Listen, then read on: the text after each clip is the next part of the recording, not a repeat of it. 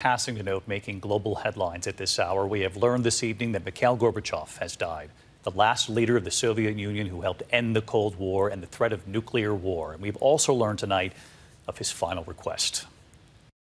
Mikhail Gorbachev, the last leader of the Soviet Union, rising to power after 7 decades of communist rule. He helped end the Cold War. Breaking the mold of the Soviet leaders before him, he was outgoing, charming those he met. Heads of state, Fidel Castro, Margaret Thatcher, Pope John Paul II.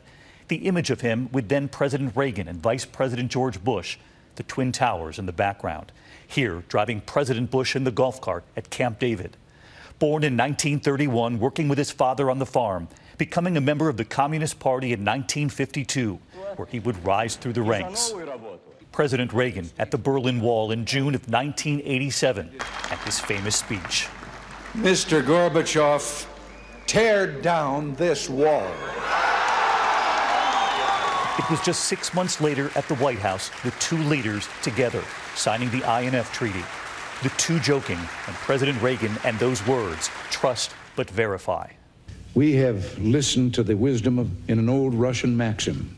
Though my pronunciation may give you difficulty, the maxim is doverяй no проверяй. Trust but verify. На каждой встрече вы это повторяете. You repeat that at every meeting. Gorbachev was awarded the Nobel Peace Prize in 1990. Tonight, Russia's state news agency is announcing Gorbachev's death at the age of 91. He asked to be buried next to his wife. Hi, everyone. George Stephanopoulos here. Thanks for checking out the ABC News YouTube channel. If you'd like to get more videos, show highlights, and watch live event coverage, click on the right over here to subscribe to our channel. And don't forget to download the ABC News app for breaking news alerts. Thanks for watching.